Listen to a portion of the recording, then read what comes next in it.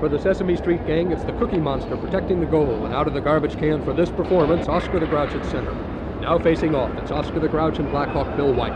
White driving the puck down the ice, on goal, with a terrific save by the Cookie Monster and a fast move to his left. Big Bird flies in for the puck now, but it's stolen by the Blackhawks. Number 17, Elaine Degler with the puck now to Ivan Boldarev, who shoots for the goal, but again it's lost in the Cookie Monster's fluff. The seasoned Sesame Street veterans keeping their lead just a little longer. There's a lot at stake here. To both sides, this is a crucial game.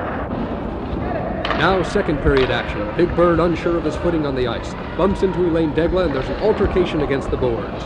It's Boldarev with the puck now, trying to regain the lead, but then a sensational steal by Big Bird. In the closing seconds, these are the plays that make the big difference. And this goal by Oscar the Grouch makes it 3-2. The Blackhawks lose. Greg Dobbs, ABC News.